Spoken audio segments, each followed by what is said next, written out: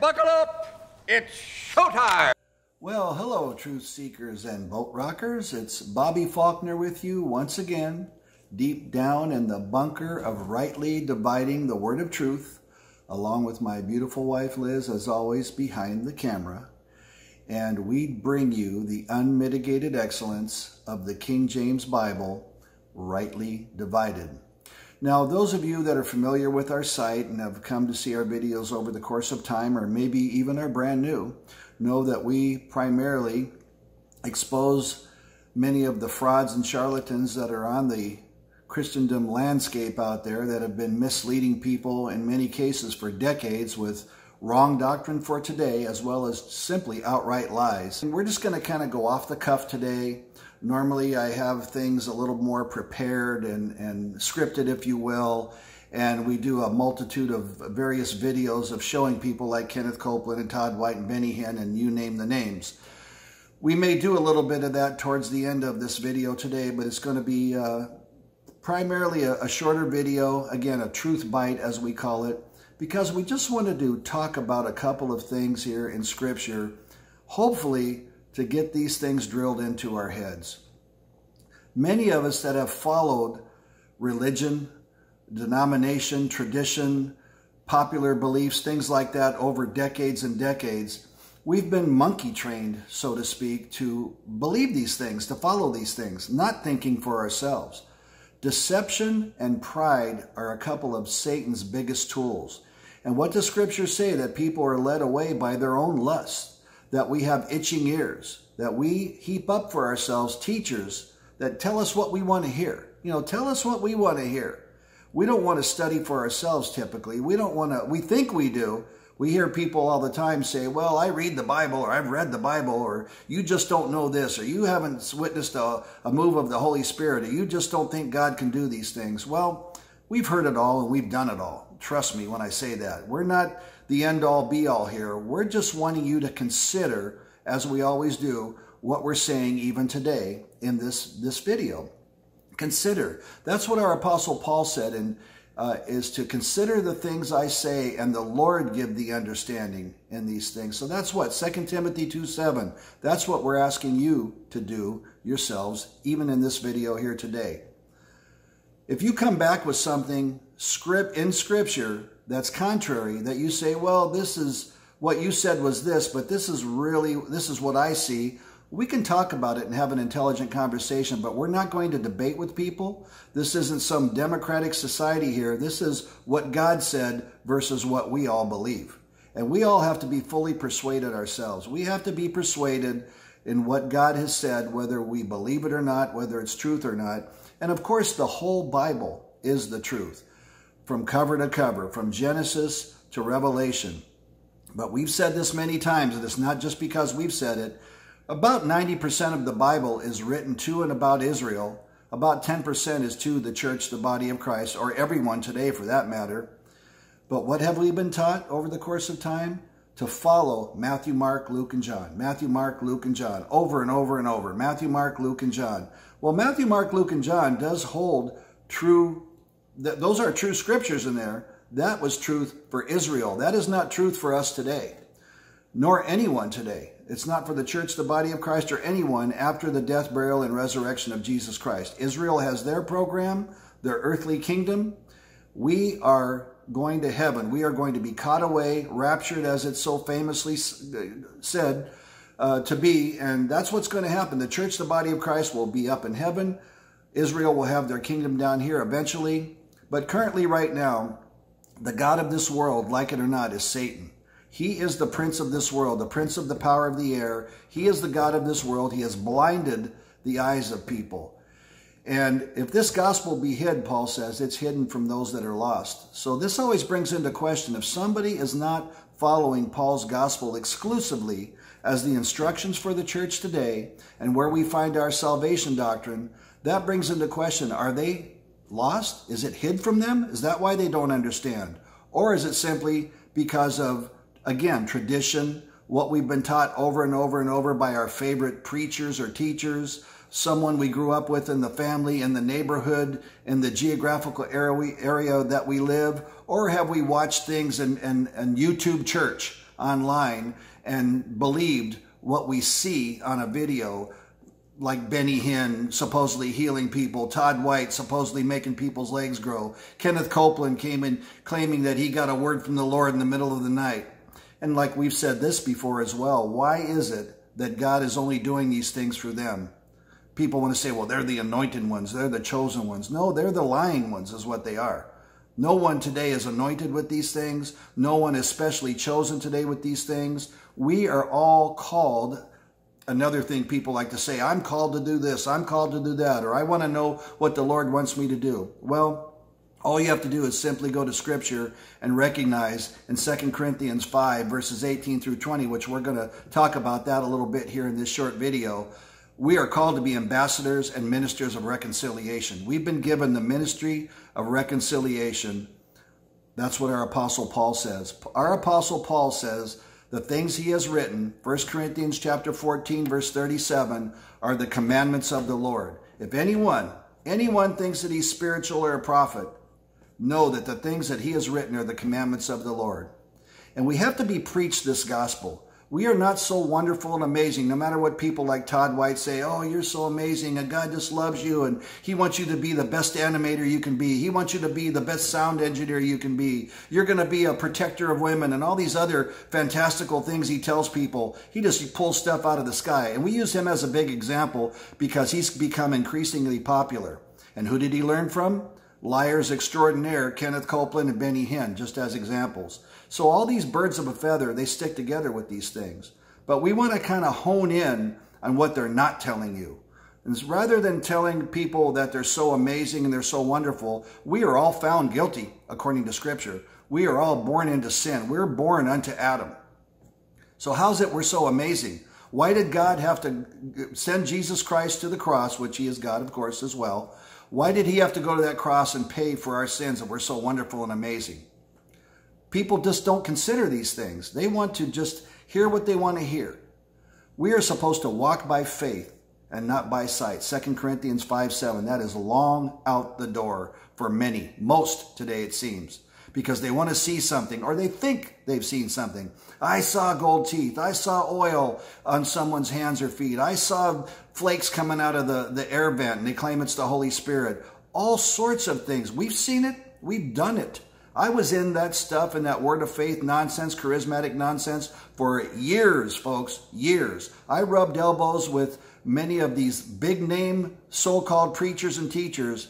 And do I regret it? In some ways, yes. But now looking back, I can use those things that I now know were blatantly lies and wrong to hopefully encourage other people and lead them down a path to rightly divide the word of truth. My wife, the same way. We're in this together. We're a team on this together. We rightly divide the word of truth. And we had to come to that knowledge of the truth, and we're still ever growing and learning. But we are coming to the knowledge of the truth where, as Scripture says, there's many that are doing that very thing, and they're not coming into the knowledge of the truth. So it's important that we understand Scripture rightly divided.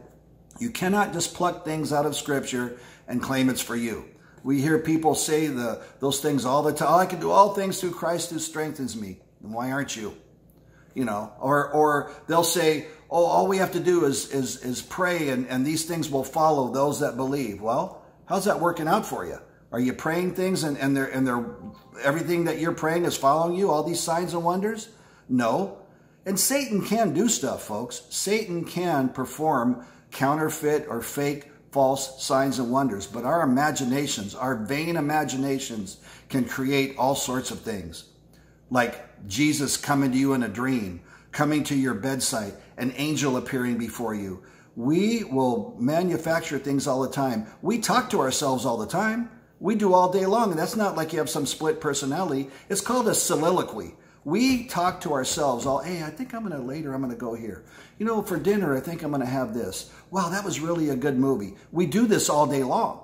So why would it be so unusual for somebody in religion, in speaking about the Bible, think like, that's God talking to me now because it's something good, because it's something that you want to hear. I want to be healed. I want to be wealthy. I want to be all these wonderful things. So now that becomes God talking to you because you want those things. That is your own lust. Okay, so think about that. That is your own lust. And so in this video, again, it's off the cuff here today. There's nothing scripted, so to speak. I'm just talking, obviously, it should be obvious by now.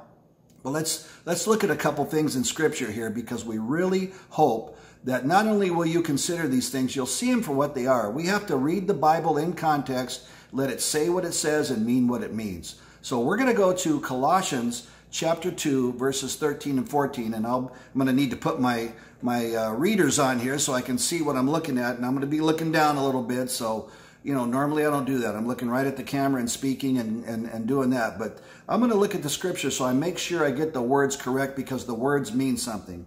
So when we look at Colossians chapter 2, and we're going to put this up on the screen for you here. And you, being dead in your sins and the uncircumcision of your flesh, has he quickened together with him, having forgiven you all trespasses. That's verse 13, Colossians 2:13. Having forgiven you, all trespasses. Forgiven you, past tense. Blotting out, verse 14, blotting out the handwriting of ordinances that was against us, which was contrary to us, and took it out of the way, nailing it to his cross. Read those words over and over until you get it drilled into your head. Because we have been taught through religion, we have to beg for forgiveness, ask for forgiveness, and repent of sins. And yes, should we repent of sins? Absolutely. Change our mind on sins? That's what repenting is, changing your mind. But it is not a prerequisite. It is not a condition of getting salvation or a condition of maintaining salvation, regardless of what some of these big name people want to say. I used to beg God, crying daily, asking God, Lord, please forgive me, when I didn't realize he already had. Crying and begging, I just want to get to heaven, Lord. How do you stand me? I'm so worthless. I'm so, I hate myself and doing these things. But yet, when you find out, when you get this in your head that he already has forgiven you, that's why our new website, by the way, and not try to put in a picture like some of these guys do for their books, but our website, alreadyforgiven.com, that's why we say those things, because we are already forgiven. Forgiveness has been accomplished. So let's look at this again now. Colossians chapter 2, verse 13 and 14. And you being dead in your sins and the uncircumcision of your flesh, hath, it says hath, but I'll say has, he quickened together with him, having forgiven you all trespasses. He didn't forget any.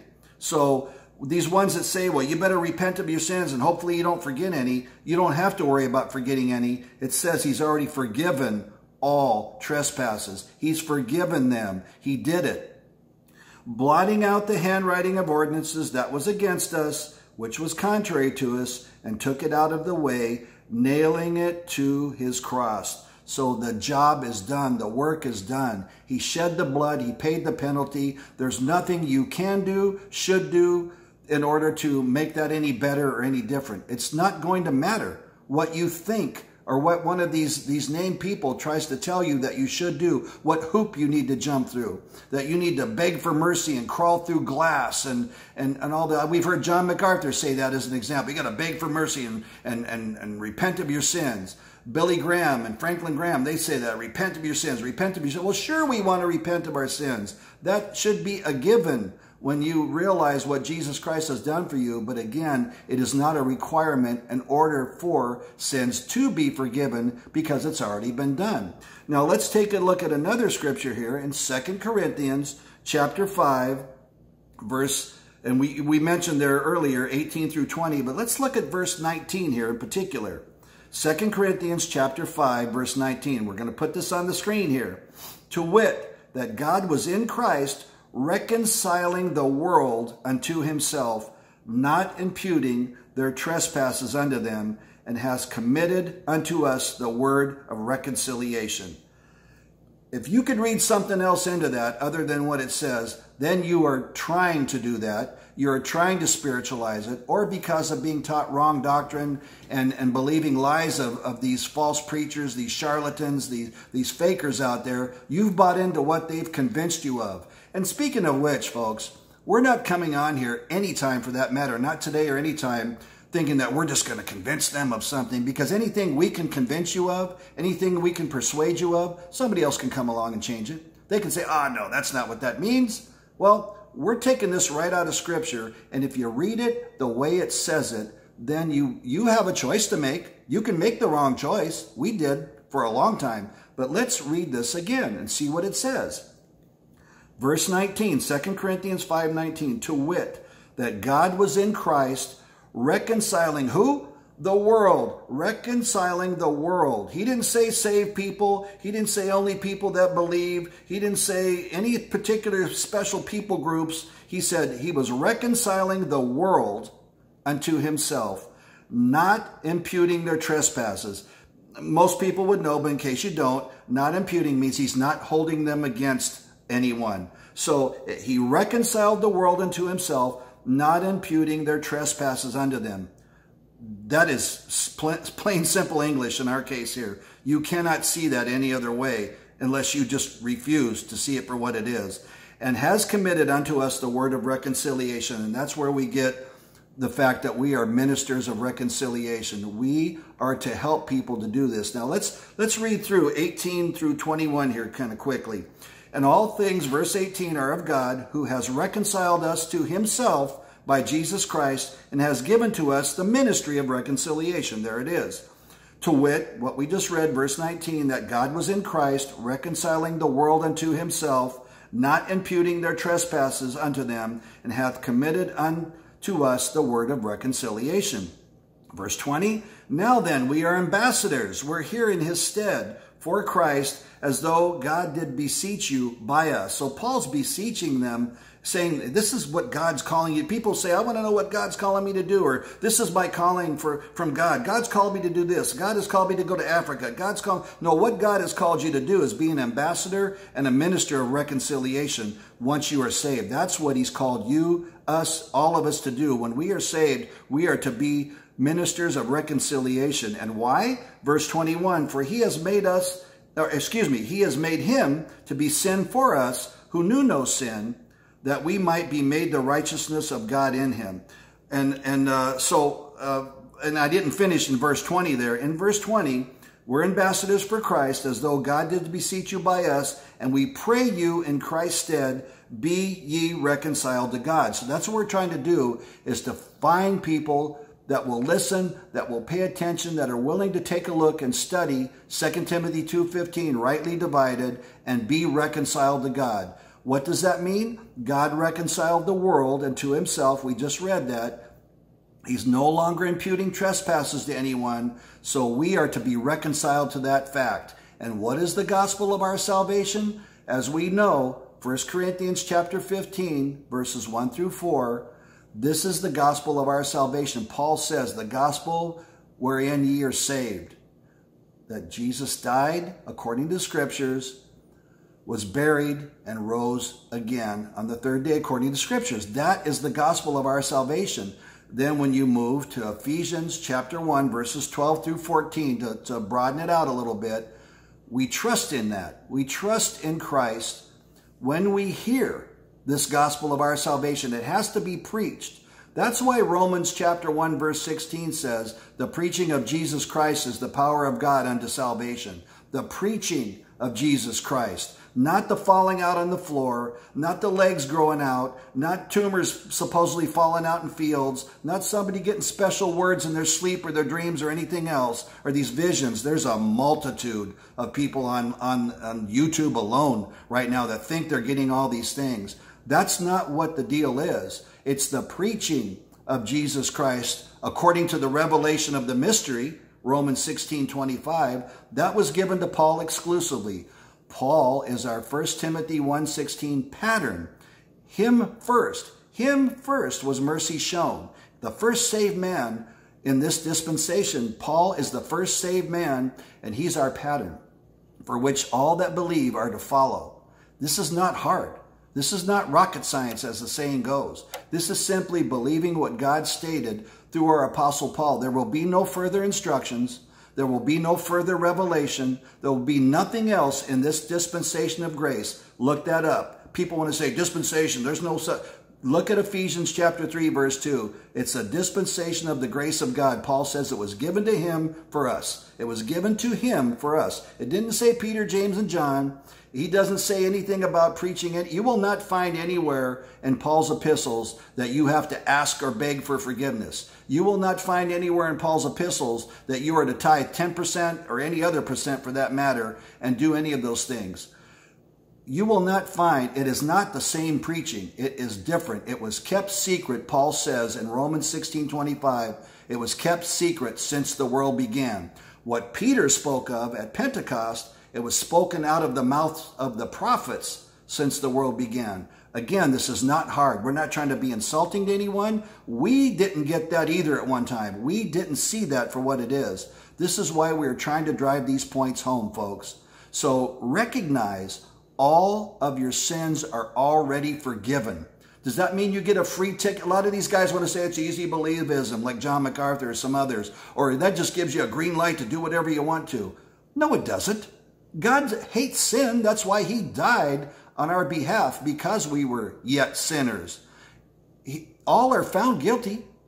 We're all guilty. We're not amazing, Todd. Sorry. We're not amazing and wonderful, and God would have just, he bankrupted heaven for us. He would, how many times have you, if you've been around for a while, heard he would have came just for you? Where do you get that from? Where's chapter and verse for that? There is none. He didn't come just for you. He came and reconciled the world unto himself, he says, not imputing our trespasses anymore. That's why he went to that cross. That's why he died, was buried, and rose on the third day for forgiveness of sins. That is the gospel of our salvation. You are not going to find our gospel of salvation anywhere in Matthew, Mark, Luke, or John, or anywhere else in Israel's instructions, Israel's program, in that kingdom program. The kingdom on earth is Israel. That's going to be them down the road.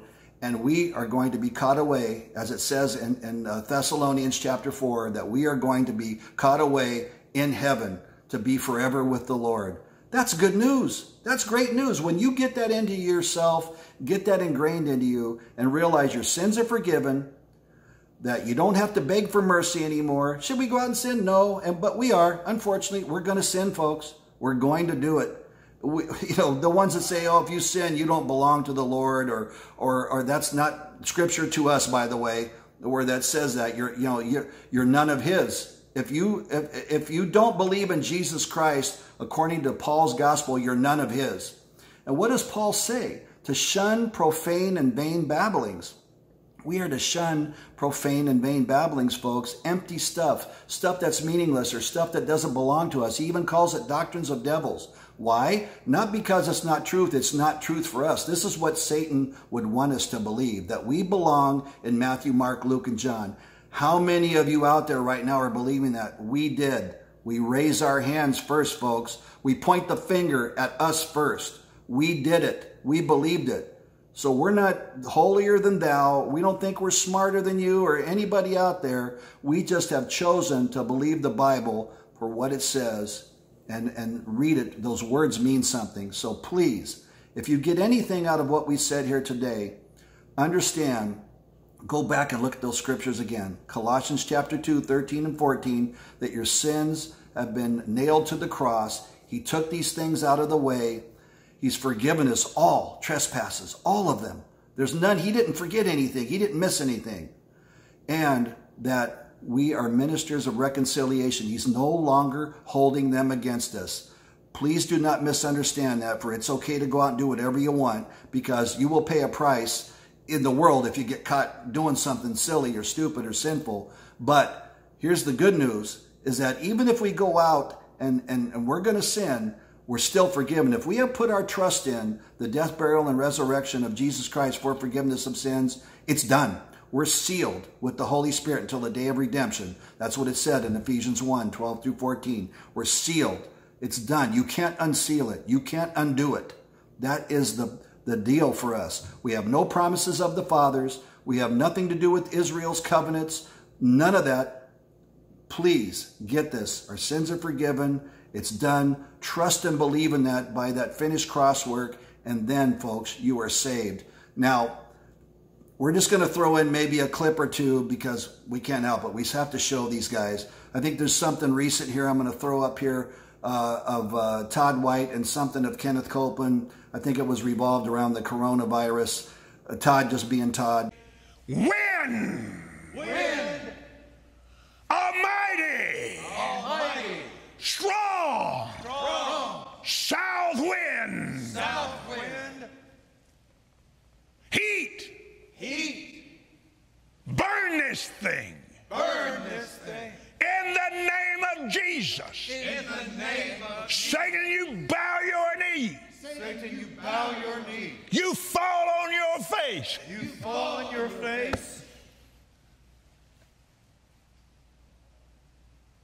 COVID-19!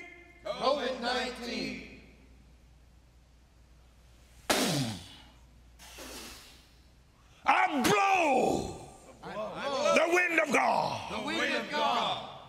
on you. You are destroyed forever. And you'll never be back. Thank you, our God. Let it happen. Cause it to happen. But can I show you something? Please. That will really blow you away. Do you see your right leg is shorter than your left leg? Yes, you are right. Okay. Remember when I asked you about your foot? Now watch. I'm going to pray, and Jesus is going to grow your leg out and heal your back. Okay? Watch. And you're going to feel heat go the whole way through your body. Watch. Father, I thank you in Jesus' name. Right leg, I command you grow in Jesus' name.